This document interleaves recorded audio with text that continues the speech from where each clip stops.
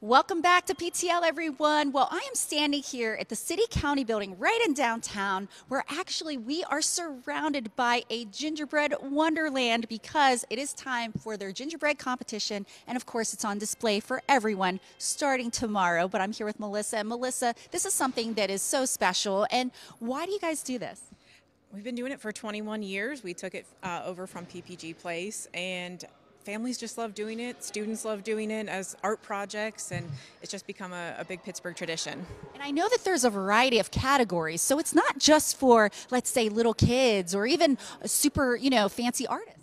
No, not at all. We have 19 different categories, and out of those 19 categories, we have almost 250 houses here, anywhere from under the age of 5 all the way up to adults, professionals, all sorts of ages. Nonprofits are here as well.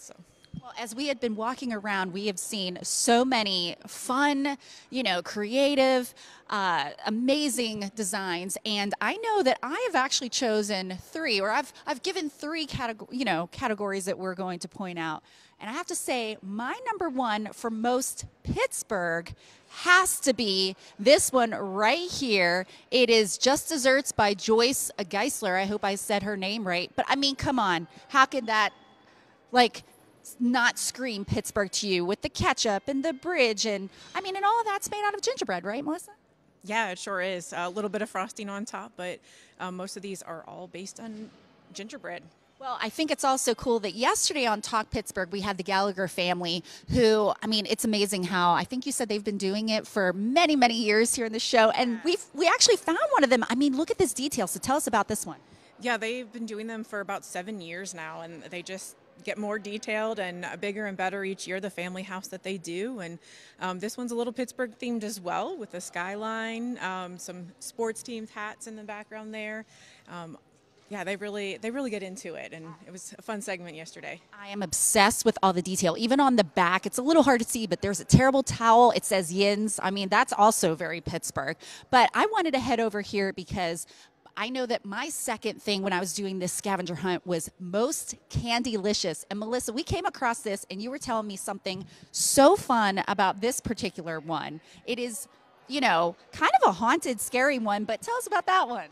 Yeah, we see a lot of Halloween candy come in. It's pretty close to, leftover candy time. So we see a lot of it, and that one is just a nice conglomeration of all of it. So it's one of those things where if you have leftover candy, sitting around, all you got to do is get some gingerbread, and then you could be a part of this, amazing, amazing display. Well, I know, again, whenever I was walking through all of these, I saw one that was really special to me. There's one that actually the Filipino Association did, and you were saying something about it because it smelled so fragrant that there's actually coffee grounds. Yeah, it smells like coffee grounds on the bottom of it. Can't say I've ever seen that one before, but it was very unique. Yeah, and it is so unique because even though it's made out of gingerbread, it is basically replicating some of the huts and homes in the Philippines, which is pretty cool.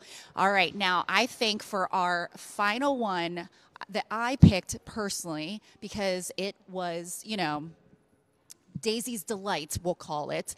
There's been a lot of themes like the Taylor Swift one we saw of Swiftsburg with the Acrisure Stadium back there. But we saw also a lot of Barbie, and this to me is just so incredibly detailed. And tell us about this group that did this. Yeah, we saw a lot of Barbie dream houses this year. This particular one was done by the Pathfinder School, a group of middle schoolers.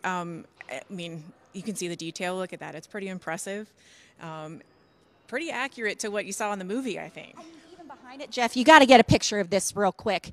It even has the slide and the pool in the back of the Barbie house. They've got fake fruit. They've got, the mirror. They even have all this detail on the pillows. I think this is so amazing. But regardless, guys, you have to come out and check this out. And I think you said it opens technically to the public tomorrow, but then there's a special display for Light Up Night.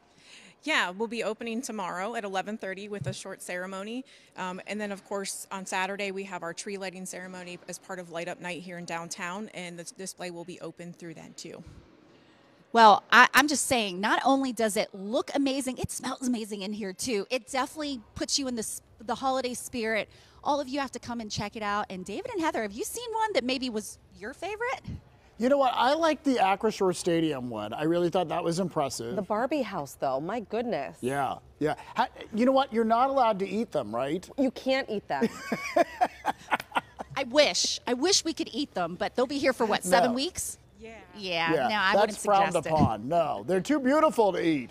All right, thanks, Daisy. That's one of the things I learned, actually, is the dough that they use and the icing that they use. It's not You even. would not want. It's not edible. It is almost just made to construct, not. Oh, so it's like a different type of gingerbread that's like heavy duty to build. All right, well, it's hard to believe this competition has been going on 21 years. As Daisy mentioned, the public is welcome starting tomorrow, and the houses will be on display through early January.